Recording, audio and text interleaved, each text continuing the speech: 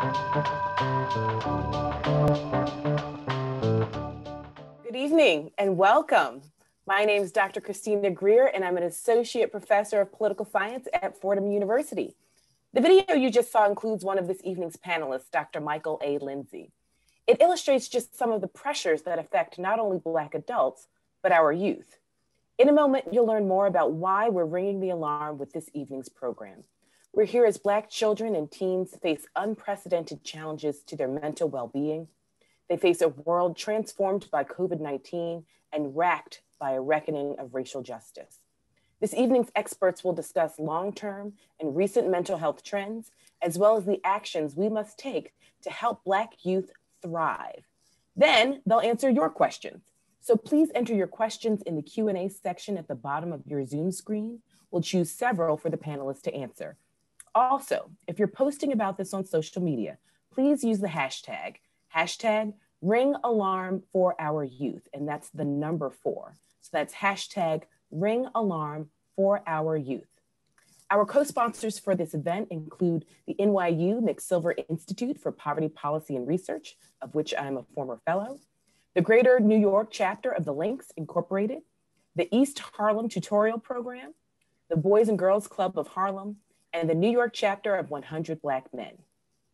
Now I'll introduce this evening's panelists.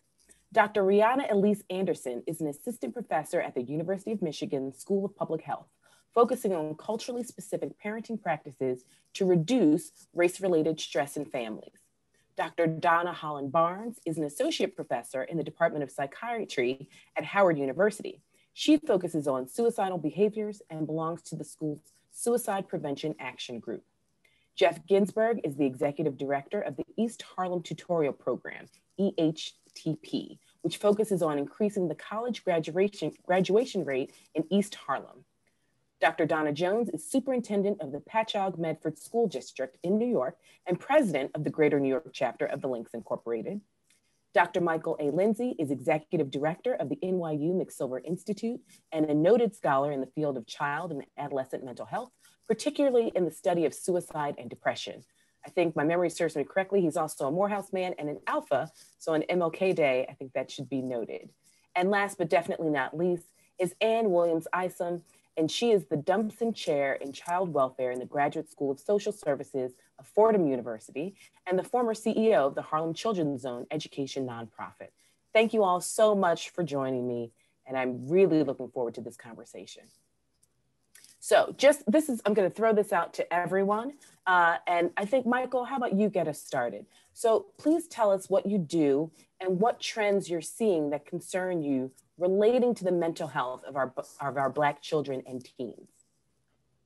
Hi, good evening, everyone, and thank you all for joining us on this discussion of a really, really important issue in our community that, quite frankly, we're not talking enough about. As you mentioned, I am the executive director of the NYU McSilver Institute at New York University. And what we've been seeing over the last at least 25, close to 30 years is an upward trend in terms of suicide behaviors among Black adolescents in particular, but also among younger age kids between the ages of 5 and 11 years old, that suicide rates have actually increased among Black youth at an alarming rate. And so it's concerning, and we'll talk more about some of the reasons why, but those are the things that we're seeing that gives us great concern. Dr. Anderson, would you like to pick up from where Dr. Lindsay left off? Sure, and I would also like to echo my gratitude. It's a pleasure to be here today on this MLK Day. So it's really important to think about what Dr. Lindsay was saying with respect to suicidality. That's getting a lot of attention right now. And also what got quite a bit of attention this summer was the conversation that Black families were having with their children about this visualization of the dehumanization of Black people, right? So we're watching 8 minutes and 46 seconds of a man's life being snuffed out in front of us. How do you talk to your kids about that? So my work deals with the talk, how Black families are engaging in that conversation, and goes beyond just, all right, we've noted that information, but what do we actually do about it? So I'm training clinicians on how to have that talk effectively with families, and for families to be able to engage with this really challenging content with each other, and also manage the racial stress and trauma that comes along with it. So really trying to prevent some of those outcomes that Dr. Lindsay was just talking about. Thank you. Jeff, what do you see when you're working with parents and students in East Harlem? Yeah, sure. So first of all, thank you so much, NYU, for having me. Thank you, Dr. Greer, for hosting this conversation. So I run East Harlem Tutorial Program, after school program since the 1950s. I've also founded our schools and been in the neighborhood for 15 years. Our schools are called Scholars Academies. So across our schools and after school programs, what I hope I can contribute to this conversation is just what I'm hearing from our staff, from our teachers, from our social workers, from everyone, in their concerns about just not being with our students on a day-to-day basis, not being with our families, those touch points that ensure that we are creating the human relationships that enable real conversations to happen, so we can understand our students' stories, so we can help them write their own news story.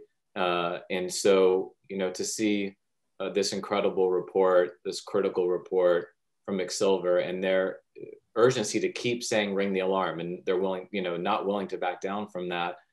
That's what we're also feeling and seeing on the ground. That's what I hear from our staff and our teachers. And those concerns were before this moment and are particularly heightened in an extraordinary way by this moment. Right. And Dr. Barnes, is that something you're seeing in your research and your work? Oh, let's unmute you.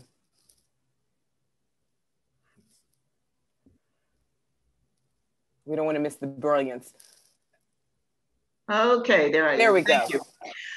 Yeah, absolutely. I'm seeing the same thing. I'm getting really concerned about, since COVID, how these young kids are feeling lost, uncertain, confused. And there is a need to create more spaces, like Dr. Ginsburg talked about, being able to communicate with these kids, because they feel ashamed that they're vulnerable. They feel that they have to meet these male codes, and being ashamed that you're vulnerable makes them internalize, and then they don't talk about it. So if they have like a circle, I call them empathy circles, of every kids who are having issues, to talk about their issues, be open about it, so other kids can say, well, that's happening to me too. I feel the same way. And then they don't feel so alone, because the big issue is that they feel alone. Thank you. And Dr. Jones? Sure. Working as a superintendent of schools in a suburban school district, I have to echo all of the things that were said this evening. It's such a challenge for the children. They are sincerely confused. There is an increased level of absenteeism and disengagement among the children. There's an increased sentiment of despair due to the isolation and the confusion. There's so much uncertainty. Their grades are affected by this all, and they're having such difficulty adapting to change. So there is a need to have this conversation in order for us to just assist them in navigating these most challenging times. It's very difficult to see the children that went from thriving, vibrant children to those that seem to be somewhat confused and disengaged. And sometimes you'll jump into a classroom and you'll see them, whether they're on a virtual platform or in person, and they just seem to be in a fog. And it's very difficult to see that. And I've seen trends of heightened anxiety, stress levels because of food insecurities, stress levels because of fear of COVID, loss of family members, and all of the like. So every day is a challenge for us, and them dealing with the trying to adapt on a daily basis to being in school, being on full remote, and not knowing from day to day whether their activities are going to go back to some semblance of normalcy is truly a challenge for them. So I am so honored and appreciative to be on this panel because this is a discussion that needs to be had. Thank you so much. And Ann Williams Isom, last but not least. I know.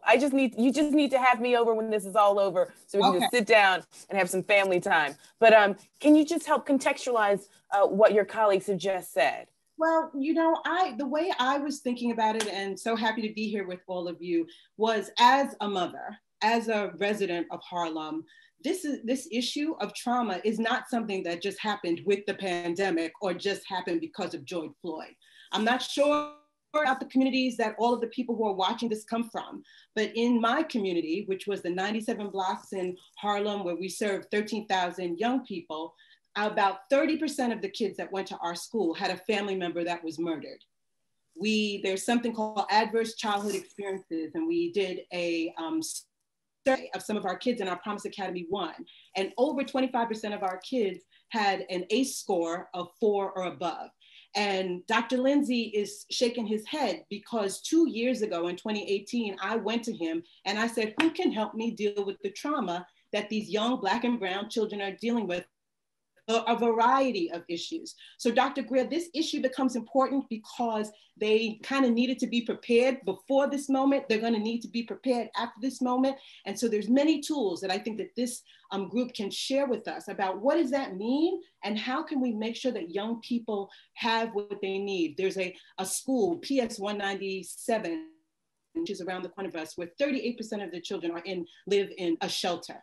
So we know the vulnerabilities that our young people, regardless of what school they go to, where they're coming from. And so now this is on top of what they experience. So I'm happy that we're having this discussion. It's a very important discussion, but it's something that needs to continue and we really need to talk about solutions. Well, I think for my panelists, the way Ann Williams Isom has framed this is in this duality of COVID and also racial injustice. And so for Dr. Lindsay, Dr. Barnes, and Dr. Anderson, can you walk us through and talk to us about what the research is telling us about the effects of what we would argue are sort of twin pandemics, COVID-19 and our nation's reckoning with racial injustice on the mental health of Black children and Black teens? And so Dr. Lindsay, I'll start with you. How are we going to deal with these twin pandemics of COVID-19 and racial reckoning? So one thing to further contextualize is just, as you mentioned, the research. There was a study out of Harvard in 2018 that suggested if you lived in a community where there was a police shooting of a Black person, that it had an impact on you if you were Black, not if you were white, but if you were Black, right? There's another study or a stat that suggests that during the pandemic, June of 2020, 25% of young people ages 18 to 24 said that in the last 30 days, they were contemplating suicide. And so this is a visceral reaction, obviously, to traumatic events.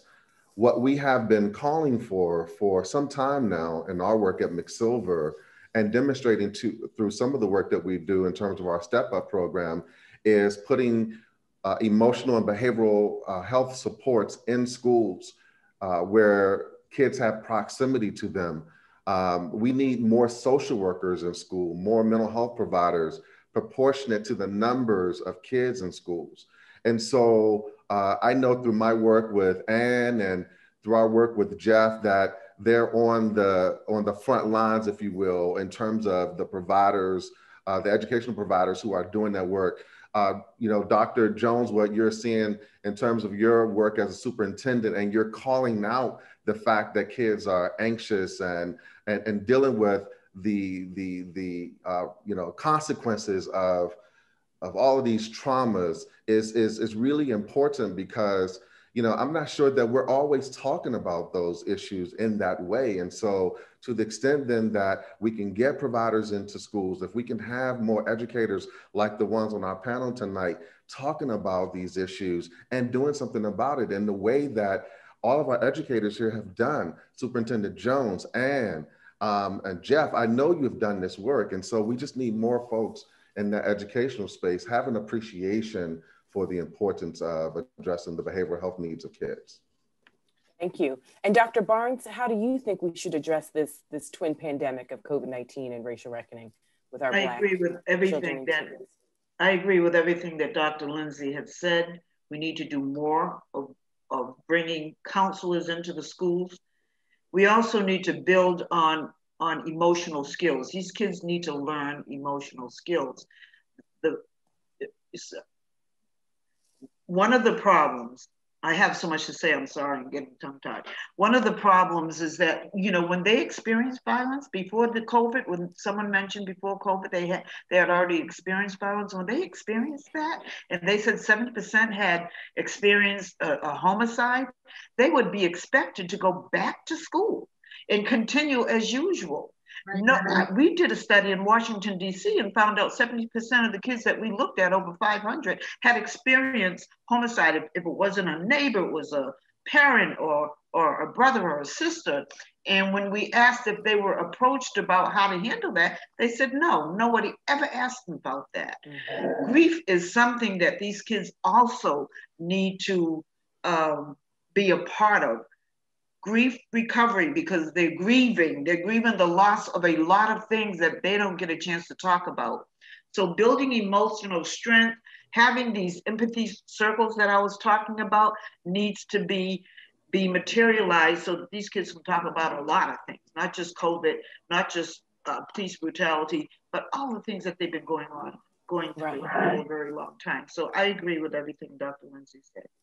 Dr. Anderson, I saw you shaking your head while Dr. Barnes was speaking. It seems as though you know this well about helping students navigate not just COVID-19, but all the other factors that Dr. Barnes just mentioned. Yeah, and I think it's really important for us to contextualize this first. So I'm not sure how everyone is coming to this call and what information folks have, but we're talking about two pandemics. One of the pandemics is COVID, the other is this idea of racism and what happens with police brutality in particular. But when you think about what racism has done over time to Black children, to Black communities, we're not talking about it just sporadically happening. We're not talking about a few years back. We're talking about the system that's created the lives, the very lives that children live before they're born.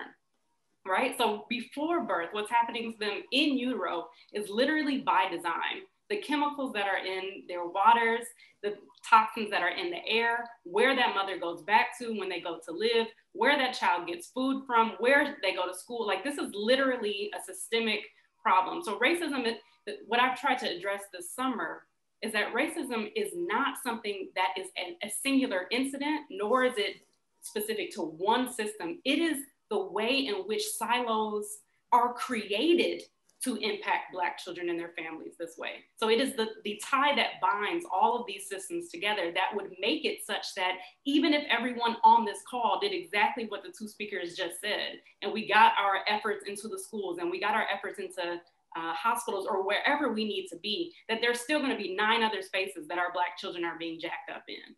So I just wanna really underscore that I am incredibly infuriated that we would even stop at this agreement that, yeah, it's a dual pandemic right now, because it's been a dual pandemic, or it's been a pandemic of incredible proportions for Black children for so long that we can't operate in a silo of behavioral health or schools. We have to really think about how do we go across these systems to really drop kick racism the way that we need to. So that's my thought on that.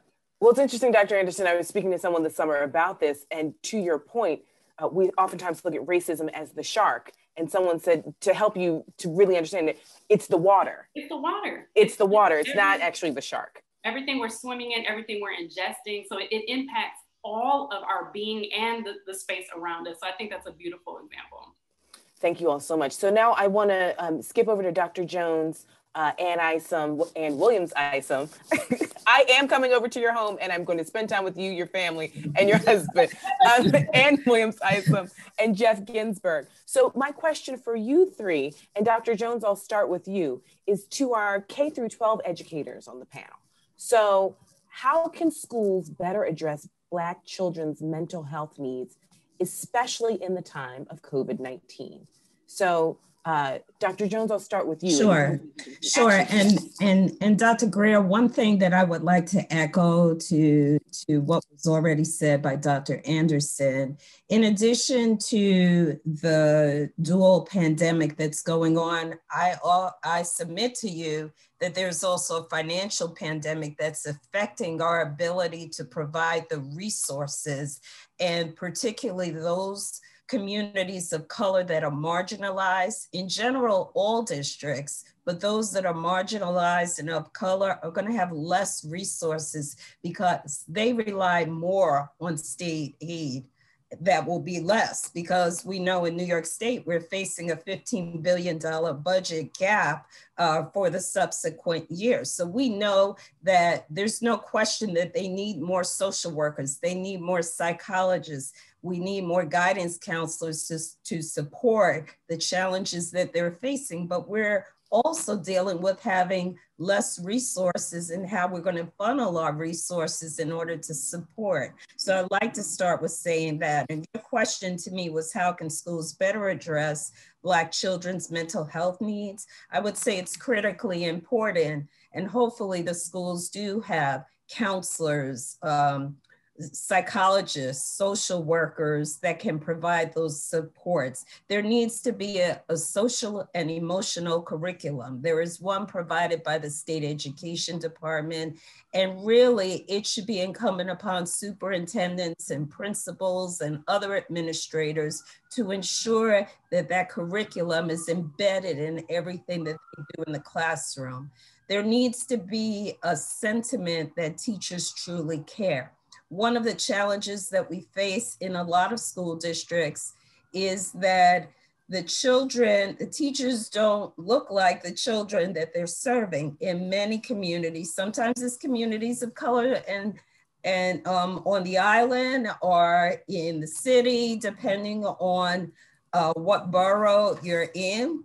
And so the children, sometimes there's a cultural competence issue where the teachers don't really understand the children. They don't understand the culture of the children, and therefore they don't understand what's going on within them. So it's critically important for teachers to get to build strong relationships with children so they can better understand and detect things that may be going on within them because they truly understand them. They need to lighten up on the assignments when necessary, because if the child does not have a strong mental health, they can't do anything. So it's better for us to help them deal and navigate with the stressful times that they're having and lighten up where necessary and give grace where necessary to be able to make up a homework assignment and work with the families. Last of all,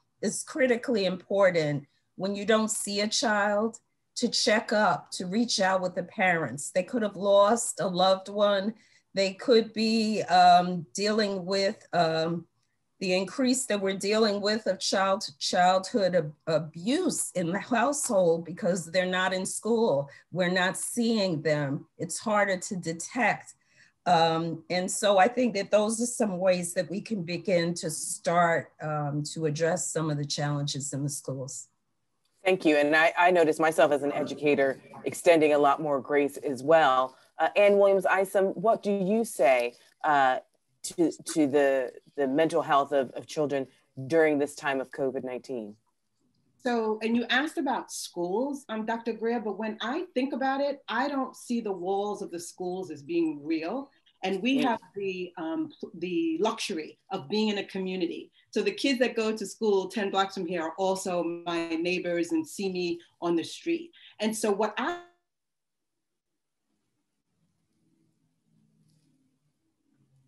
I've got Ann frozen. Okay, you're back, Ann. Thank you. Okay, sorry. I said, how would we design a system if we really love the kids? And what we have right now in most schools is not, go ahead, I see my sister over there going like that. And so we are trying to build up protective factors around them and give them the armor that they need to go out and swim in this toxic water that Dr. Anderson talked about.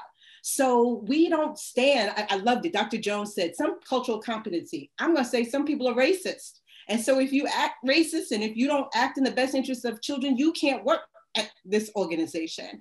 And so we build, and I also believe that there's prevention that we can do. So we built an emotional wellness initiative 2 years ago because we're trying to create an environment where kids feel loved and healthy and confident to talk to people, not just in a moment of crisis, but all the time. So I know that a lot of people may not be able to build that, but I think we need to think about what would it look like if our kids? How would we build the system about our kids? I don't know what you guys have been doing, but through all of this, I've been talking to my children. I've been trying to, I call it lay eyes on them and see how when are they talking, when are they not talking. My 25-year-old son may not want to talk, but you got to find ways to pull it out of them so that you can see what they're going through, because we know that they are suffering. So that, for me, that's how I approach sort of being an educator and looking at a community leader and really sort of embracing all of the children. Right, thank you. And Jeff, what are you seeing in the work that you're doing in East Harlem?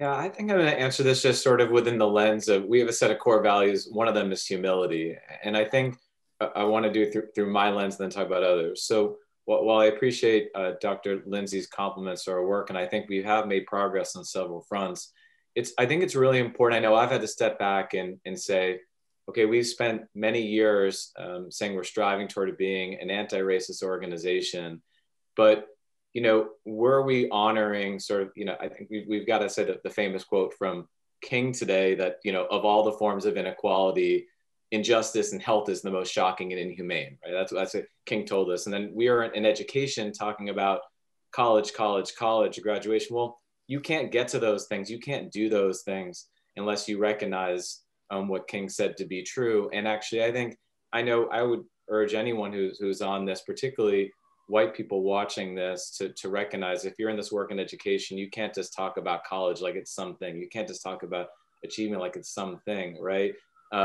We have to have systems set up to, as we've talked about tonight, address trauma, right? And, you know, we started up schools initially years ago without that thinking. And then catching up is not a place you want to be in, right? Because this is lives on the line, right? And so, but then when you are catching up, you of course run into the systems we're all talking about tonight, which is there aren't any, you know, and I'm struck that to support educators to address this in a systematic way. I'm struck by what, you know, Dr. Barnes said, that, you know, we're constantly not ready, you know, trauma happens and then we ask kids go right back to school. Well, guess what we're about to do after COVID? Where's the plan, right? Everyone's talking about going back to school, the spring, the fall. When's it going to be? When's it going to be? Well, maybe when is actually not the only question. Like, what is school? Are we taking a chance to really even redefine it? And I know I've had to push myself, and our team has had to do that. And I'll just end by saying that we should also have the humility to be clear in what expertise we are asking of our teachers. So I think this evening, many of us could talk about what we expect of teachers. Well, when I talk to staff about it, when I talk to our superintendent, our leadership, I think the fair expectation and a practice that we try to honor is that teachers should not ask to be accountable beyond their expertise. So teachers have to have the conversations, and they need to bring meaning to learning, but then they have to be able to work in team and with support from a mental health professional, right? Someone who also, by the way, knows the child, isn't just brought in at the moment, but really knows the child, knows the family, and they've got to work together to do that unpacking and then make meaning and tell their news story. And so all those things I think take humility and leadership, but they do take a plan. And I don't think, you know, there really is one out there. And so we've got to be humble enough to address that. Thank you. Dr. Lindsay, I want to bring you back in because I want to make sure I get to all of you at least one more time before we start pulling in some of the questions that are coming in. But Dr. Lindsay, how do these unrecognized mental health problems contribute to this overarching problem that's been laid out so clearly? And how can social workers help us navigate this? Yeah, you know, the thing that I really worry about, particularly what Jeff just mentioned and the others, you know, in terms of the educational space, I worry about the, and Anne brought this up earlier in terms of the ACEs, the adverse childhood experiences. What we know about those ACEs is that they impact kids developmentally, they actually stunt their development over time, the extent to which kids are constantly experiencing traumas. And so I do think that we need a really comprehensive game plan. I know in the Biden bill, the stimulus bill, it calls for greater attention around child poverty and the sort of things that are going to help raise kids out of poverty. Some of that includes, the kinds of behavioral health supports and services that they need relative to being in consistently traumatizing environments. And so I think I just wanted to put that point out there, that it's really going to take comprehensive planning, really careful thinking from those in the developmental space who understand child development, but also those who are obviously in the behavioral health space, and then educators. So it needs that sort of comprehensive kind of teamwork. What I think social workers can do is all of the above in terms of what Superintendent Jones mentioned, Ann and Jeff, around the kind of cultural humility and competence that it's going to take to provide, carefully intentional services that are going to meet the needs of kids and their families. I think we need to be looking not just at the kid and their individual struggles, but also work with families. And so oftentimes it is the case that we are looking exclusively at the child and not putting the family into the framework of our intervention. And so I think that's going to be really important. And I also think that what social workers can do is help the school staff, school personnel understand what those signs and symptoms and indications that kids are struggling with trauma and other kinds of behavioral health challenges. So I think all of that becomes really, really critical in terms of what social workers can do to really best meet the needs of kids. Thank you. And Ann and Jeff, I want to circle back with you two because I want you all to talk to us a little bit more about what practices you're seeing in schools to help disrupt some of the things that Michael just laid out. So Ann, I'll start with you. Okay, so what we did was we started at the top. We didn't make it just an initiative that was going to be in some small unit for just a small group of kids. We had it come from the CEO, integrated it into our values of the organization. We hired additional staff that was going to be directed towards emotional wellness. And that wasn't just social workers. It was Jeff, sometimes teachers, who said, this is something that I'm interested in and wanted to be champions for it. We got a great advisory board like Dr. Lindy and other people who were experts in the community. And we wanted to create a culture of self-care because, and I talk about this all the time, if the adults are not well and healed, right? And the adults are those kids who had ACEs before, and because nobody wants to do any therapy and that's not for us and mental health is not our thing, then they grow up to be the that are with the kids. So we wanted a whole kind of organizational change around self-care.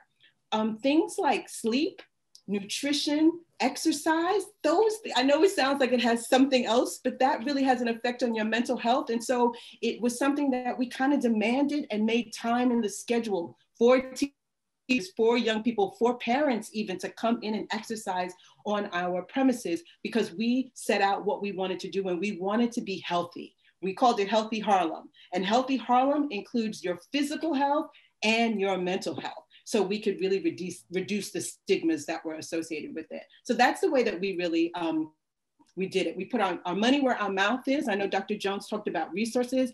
I think there are resources for this work and we should demand it, because if not, we see where kids are gonna end up in the pipeline, sick in hospitals. So I look at this as prevention work and a good investment in the communities to keep us well. So that's how we did it at the Harlem Children's Home. Thank you. And Jeff, I mean, I love Ann's idea, the synergy of mental and physical well-being. You know, I had a bedtime as a young person. I put myself on a bedtime for quite some time because I grew up in a family that recognized, you know, something as basic as sleep actually does change how you receive information and how you are received in the world. Jeff, what are some of the things that you all are doing in East Harlem to sort of build this foundation for the kids that you work with? And also tell us where we can get this amazing sweatshirt. That's easy. Just give me your address. But we'll send out the sweatshirt. But I think so. First of all, the best part of our work is we get to cheat. So we cheat on everything we can from Harlem Children's Zone, and everyone else has had good ideas. And so a number of the things that Ann listed are things that we've also tried to implement. I think what I try to add on here is that if you ask a lot of our particular social work staff, but additional staff as well, they'll tell you that the fact that we provide them a heavy amount of training in trauma-focused therapy programs and cognitive behavioral therapy, that we support that work, that's what we hire for, that's what we're training for. I think it's also really important. This takes real experience, right? So yes, you will have new staff coming along and they will learn, but this is not something that your first year practitioner does well. I mean, I'm literally preaching to the choir in this within this group of extraordinary panelists. So you know the work that this takes. And that is, by the way, a real challenge, and that we obviously, it's hard. We don't have always enough supply when we go out to find, or we don't have enough money to pay to get the best people, or we don't have the budget to do that from the state, local governments. I think partnerships are crucial. We are literally trying to build right now, coming out of the gate, some work with, Reverend Waller in the Hope Center, with NYU, with Hunter School Social Work, with various other partners on the ground to try to think about how to do this together as a community-based group. We've been trying to redefine the idea that if you say you're community-based, like we do, and we've claimed that mantle, and many times we have, and sometimes we've come short. Where we've come short is you must truly be trauma-based and trauma-oriented to say you're community-based. It just doesn't make sense if you're working in a community of Black and Brown students. If you can't address that, if you're working with any student, you've got to know what makes them tick, and they've got to know what makes you tick. I would add to what Ann added, not only do you need to support adults for their self-care, but you can't ask a child to share their story when you have adults who won't share theirs. And you can't expect that incongruous stories are going to somehow match up. So obviously the vast majority of our teachers identify as people of color, and as BIPOC, and I think it's important that teachers and the students can build the relationships from there as well. So I think those are just some of the key practices. I would just add a last piece, which is almost none of these practices are paid for or incentivized financially in any way, shape, or form. The dollars come in and you better figure out how to spend them, and no one asks you if you're doing this work, not a dime. And so I think that's hugely problematic. And so these are just things that Ann and I are talking about that we've chose to do, but no one literally forced us to do it. And that is a huge problem. So I just want to note that in here. Thank you. And then I want to bring in Dr. Barnes and Dr. Anderson really briefly. I want, Dr. Barnes, I'll start with you. How can parents recognize some of these signs of mental health distress in their children, and what should they do about it? It's difficult for parents sometimes to know what's typical and what's troubling in reference to their children. So they need to be able to discern that, and it's very difficult. So what they can do is listen to what they're talking about. Are they talking about no hope for the future? Are they talking about feeling like they are a burden? Because that's one of the biggest things that kids feel like when they start looking at suicide, is that they're a burden. Acting anxious, agitated, or reckless, and withdrawing and feeling isolated. So the thing to do when you see a child, if you think that your child is even thinking of suicide, chances are they probably are, because you're thinking that they are. If you feel that, do not leave them alone. Remove access to means the best way you can, such as guns, drugs, and alcohol. And it really concerns me now because of what's going on in our political climate, that Black families are being told to make sure they have guns in their house, blah, blah, blah, blah, blah. And that concerns me, because I'm not sure if that's going to cause the suicide rate to go up, because Suicide can be very impulsive, and when there's a gun available, I mean, there's no turning back. And call a responsible person for help. And it doesn't always have to be a medical person. Suicide prevention is everybody's problem, even if it's one of their friends, because sometimes you cannot handle it alone. The other thing we need to do for our young kids is build adult protective shields. They need to have that, such as mentors that help guide our children through life and lead by example. Put responsible adults in their life. Thank you so much. And Dr. Anderson, what do you say? I'm a clinical psychologist. I'm going to try to put a few things that I've heard together. So 2 lines of thought here.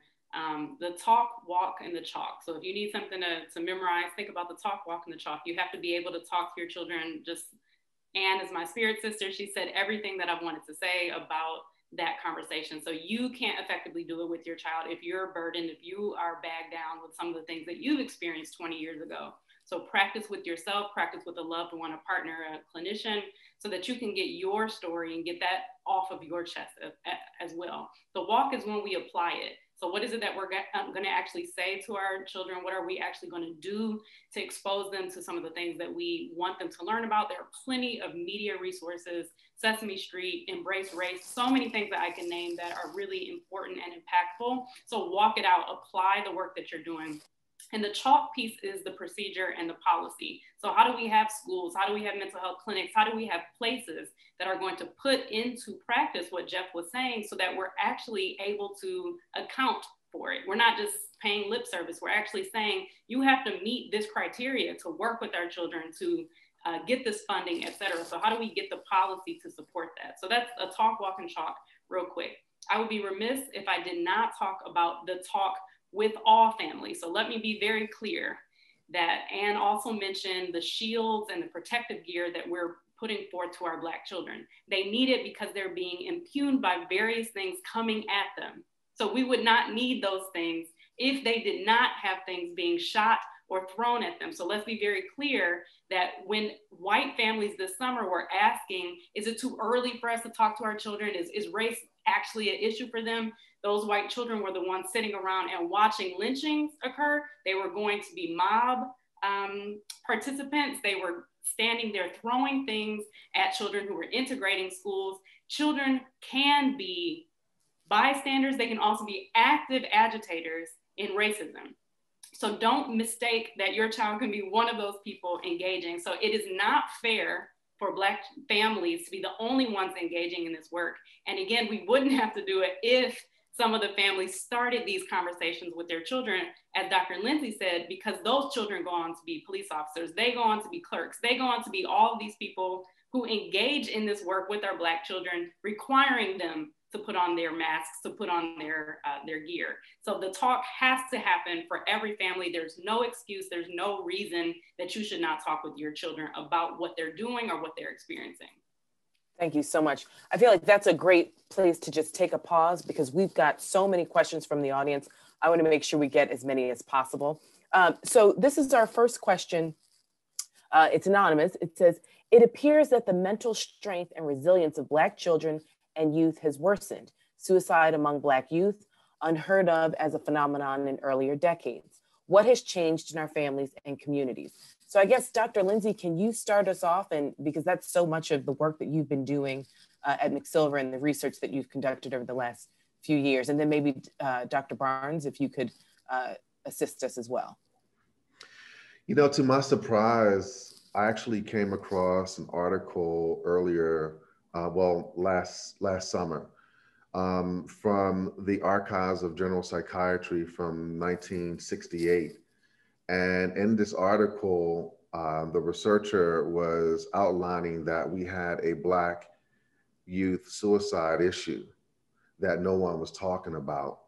Fast forward to, there was a conversation that, I'm blanking on his name now, was having, and well, anyway, point is that there have been studies documenting for some time now that there has been a Black youth suicide issue, and that we should be paying attention to it. And again, going back to the 60s. I do think that we have greater awareness of the signs and symptoms related to psychiatric struggles that might be sort of leading to suicide behavior. So we're more conversant about it nowadays. I think that children are more self-aware of their struggles emotionally and are able to articulate them. So for example, in our study that found the rates of suicide attempts rising over the last 25 to 30 years, those are self-report indications from kids themselves that they are experiencing suicidal thoughts or had planned a suicide, had attempted a suicide. And so I do think that, in terms of our abilities to recognize it and talk about it, that has increased. And so that could be related to why we're seeing more and more of the behaviors rising. When you talk about the 5 to 11-year-olds, you can't discount the fact that those rates relate to suicide deaths. And so we need to be paying greater attention to, like Dr. Barnes said, the kind of means and access kids have to weapons. We also need to help kids be able to process their emotional pain, to be able to talk about things that they're struggling with. And then lastly, I'll say that we need to also be doing more safety planning and paying careful attention to how we work through and problem solve with kids when they're facing those struggles. And the evidence on Blacks and their abilities to do that kind of sort of safety planning is not quite there as much as it is for other racial and ethnic groups. So, Dr. Lindsay, I just want to stick with you really quickly because we got a question in from Christine Motier, I hope I'm pronouncing that correctly, from the American Foundation for Suicide Prevention, and at AFSP is what it's called. They want you to sort of help put all this into action steps. So can you give 1 or 2 actionable steps? They have 35,000 AFSAP volunteers and advocates. What should they be doing based on the information that you've just given us and the research that you've done? Yeah, I think we need to, as I said earlier, we need to ensure that more behavioral health professionals are available in schools proximal to where these issues are happening. I think we also need to come up with culturally competent awareness campaigns and education for parents, for teachers, coaches, whomever are close to kids. We need to be developing those educational materials so that those who are close to those kids are aware of what those indications that a kid might be struggling and contemplating suicide, what that looks like, because oftentimes we hear from families that they just didn't know, they weren't aware that their kids were struggling with any kinds of issues related to suicide. And I know Dr. Barnes is really close to this work and she can speak to that as well. But those education strategies and campaigns, we definitely need to be incredibly intentional about how we develop them and ensure that they're culturally competent and that they can reach kids. It strikes me also that, we talk about crisis helplines and all those kinds of things. And the reality is that our Black kids and families are not going to pick up a crisis helpline when they're struggling with a mental health issue. And unfortunately, if it's, sort of behavioral in its presentation, law enforcement may be involved. And so we just have to, be careful about how we develop these materials and make sure that we're doing things that are consistent with the normative, and expectations and experiences of Black youth and their families. Thank you. Dr. Barnes, did you want to add anything else to what Dr. Lindsay just stated? Well, in reference to the first question, what has happened that the rate has increased, like Dr. Lindsay said, it's been increasing since the 1960s, 70s, 80s, and it has just become more apparent. What is new is that they're taking their own lives at a younger age, from 5 to 12. That was very shocking. So that's what's new, but suicide is not new among our organizations. The other thing is that in reference to action steps, I'm not so sure AFSP can do the job in reference to reaching out. It really needs to be community-based, people who are in the community, because Dr. Jones had talked about this briefly. She didn't say it, but she hinted on it, that we really need ethnic matching. A lot of those social workers that Dr. Lindsay talked about need to be from the same culture, because these kids, when they present their issues, they present it in a manner that the dominant culture cannot identify with. And that really is a major problem. You can put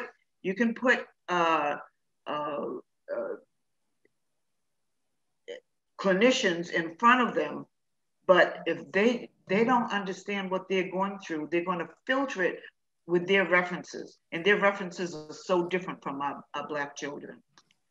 And, you know, and there's a lot of misdiagnosis and underdiagnosis for ADHD and bipolar with these Black children, because the physicians are totally unaware of their racial and cultural biases. They'll just assume that they have ADHD, and they'll just provide all this medication for them when they haven't really done a very good assessment.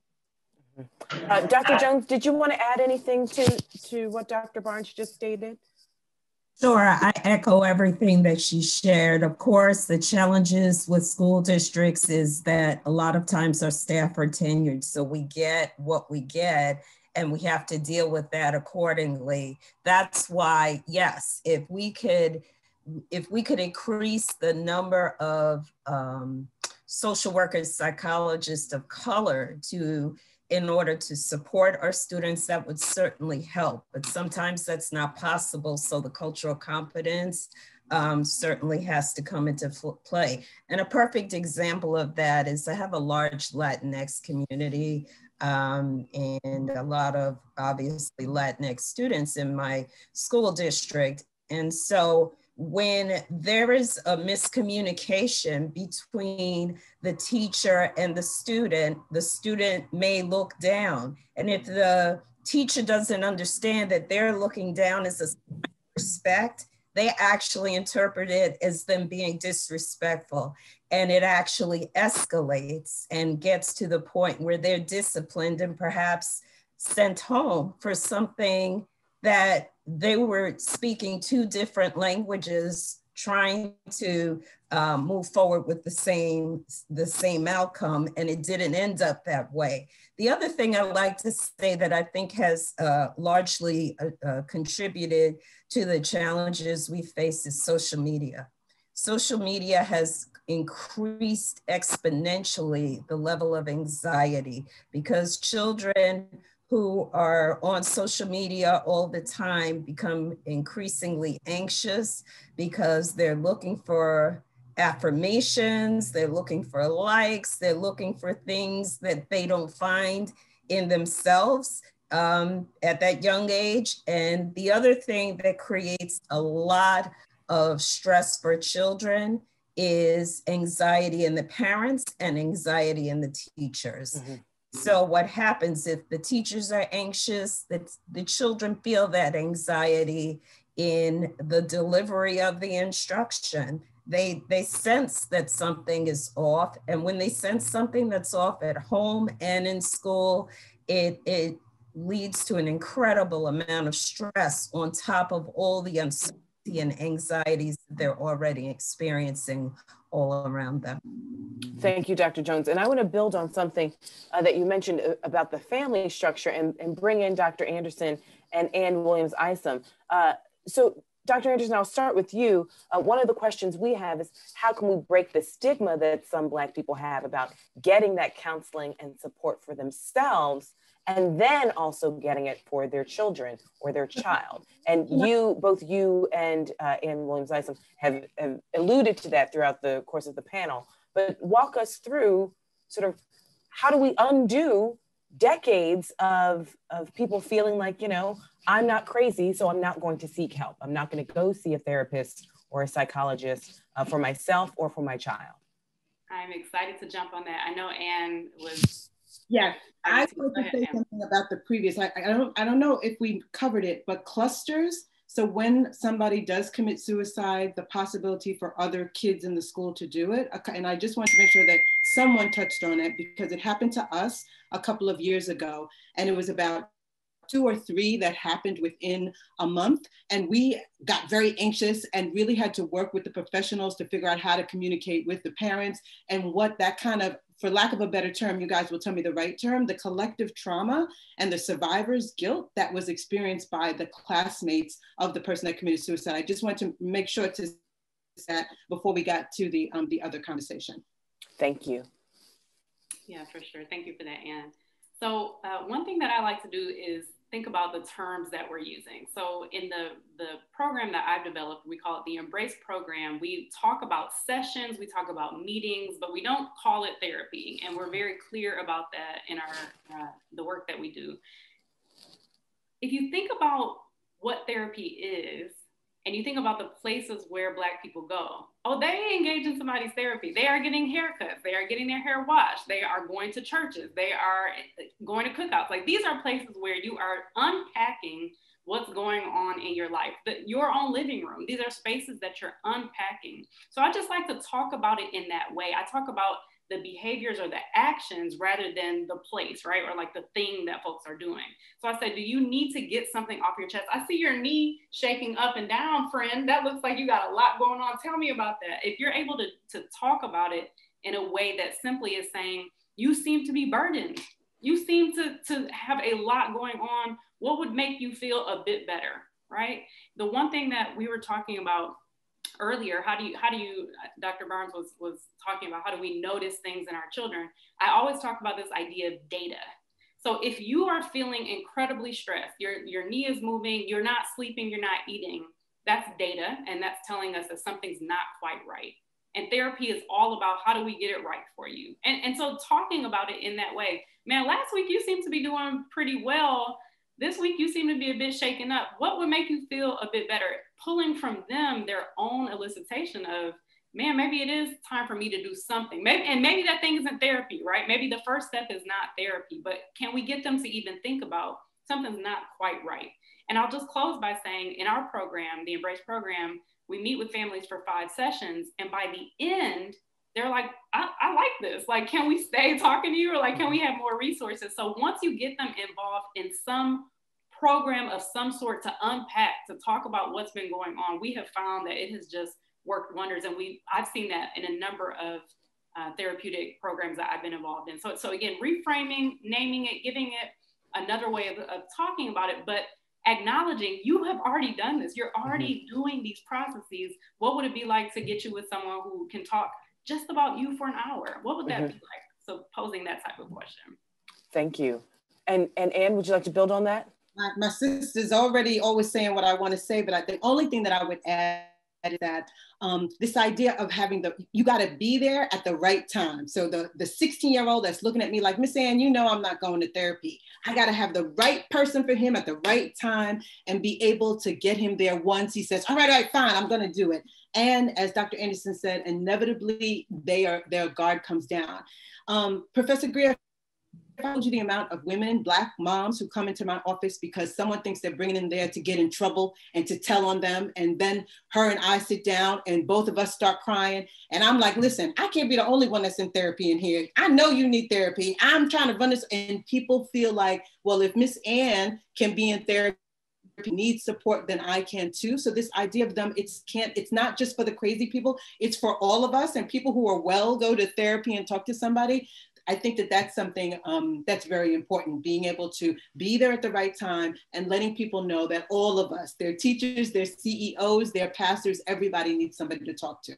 And really breaking down that stigma. One of the questions, and I don't know if Dr. Barnes or Dr. Lindsay can answer this or put it in the chat. Someone wants to know, are there any programs for parents who have lost a child to suicide? And if that's the case, if you all could provide that information, if we know that. Yes, I can, let me speak, if it's okay. I conduct support groups for families who have lost someone to suicide. I have 8-week sessions about 3 or 4 times a year.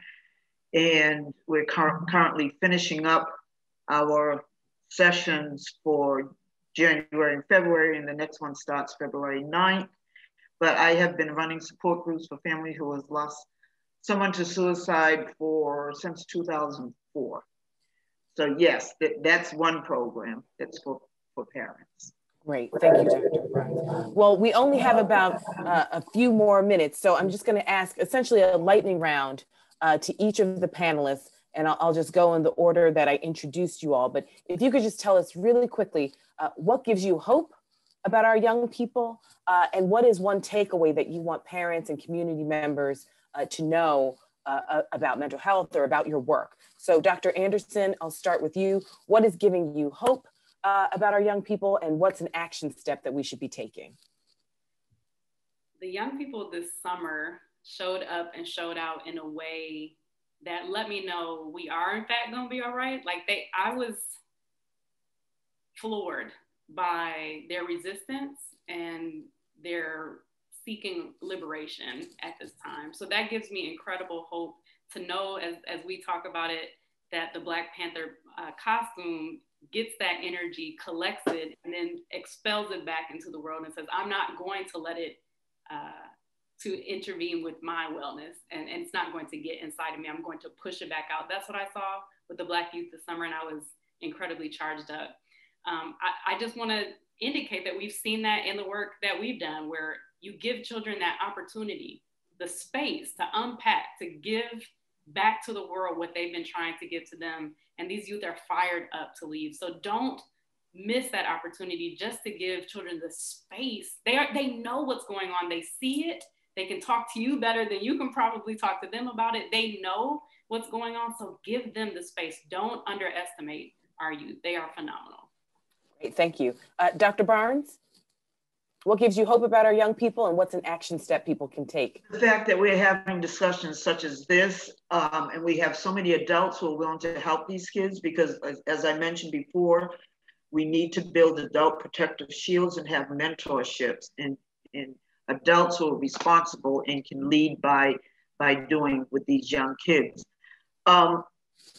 Just the fact that we are beginning to create spaces for them and understand, just like Dr. Anderson was talking about. So I don't have much more to add. I do have hope, and I do work hard to continue doing the things that we're doing. We just all need to continue doing what we're doing, and hopefully things will work out.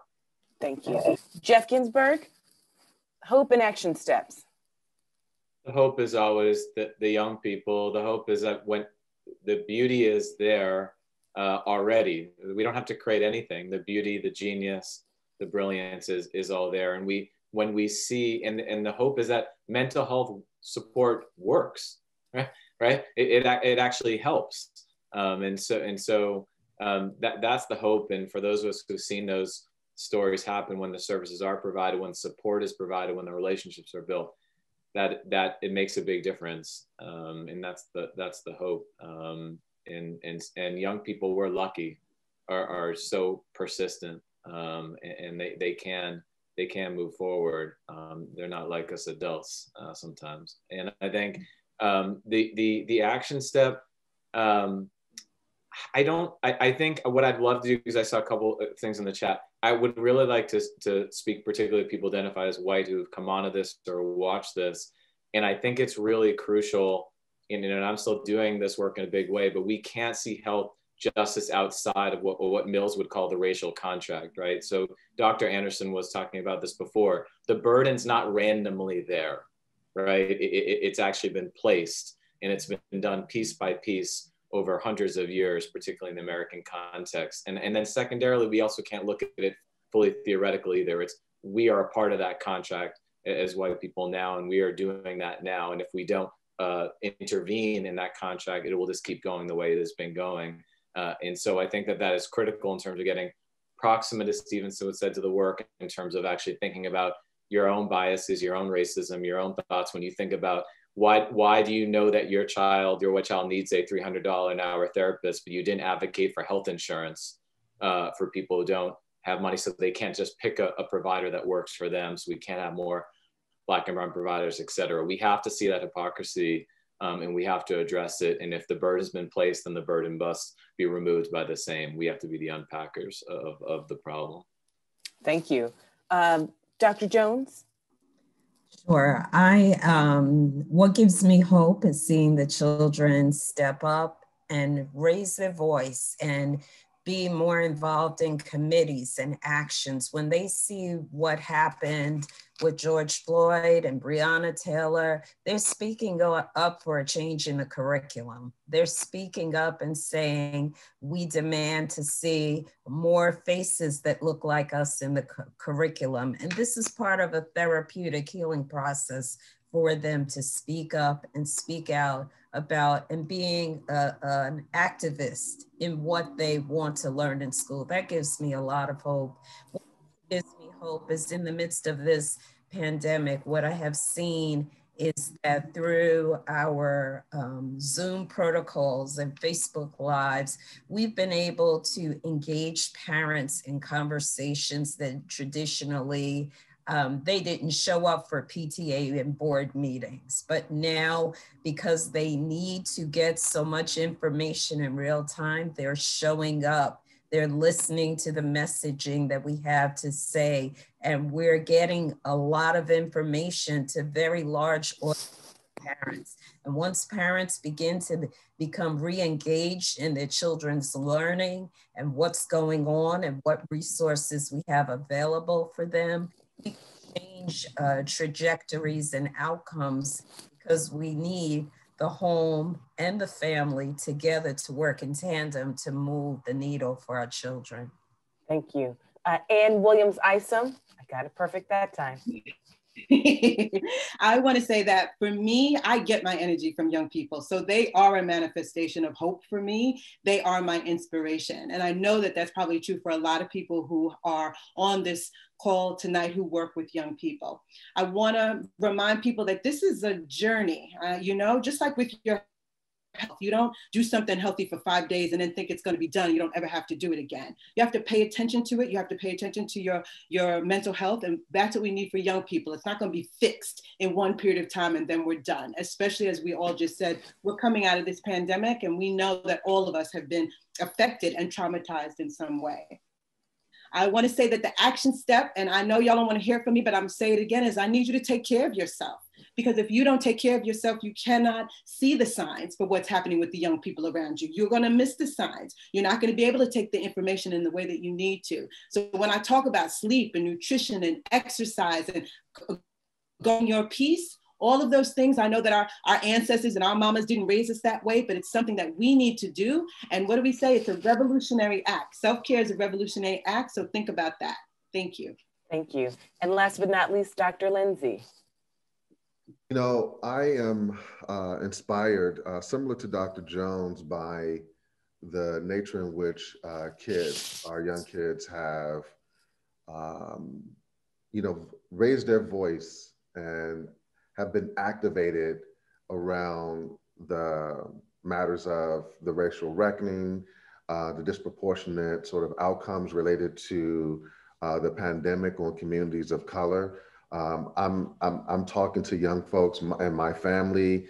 I taught for the first time an undergrad class at NYU with mostly freshmen who had just come to NYU from high schools, and talked about even last spring some of the work that they did in their high schools to raise greater attention to these issues, calling for greater accountability within the curriculum to have more representation of the histories of struggle and protest to be reflected in that curriculum. And so I'm really hopeful and inspired that the next generation is really on top of this and are using their relative positions to really educate themselves and to understand why it's important that they're educated on the issues and concerns. And I'm also sort of in terms of a strategy, I will you know, sort of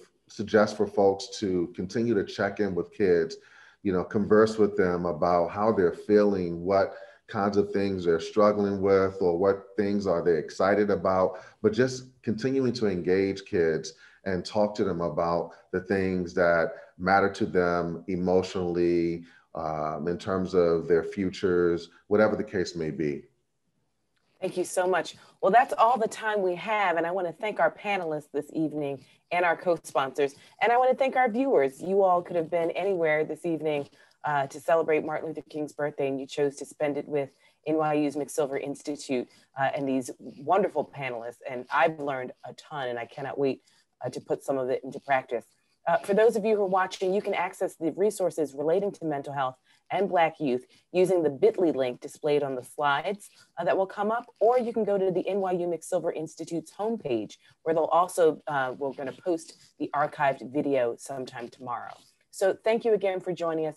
Thank you, Dr. Lindsay, for all of the work you do, your staff for all of the work they do and continue to do to put these types of events together to educate not just the NYU community, but the public at large. I'm Dr. Christina Greer. Have a wonderful MLK evening, and onward and upward. Thank you.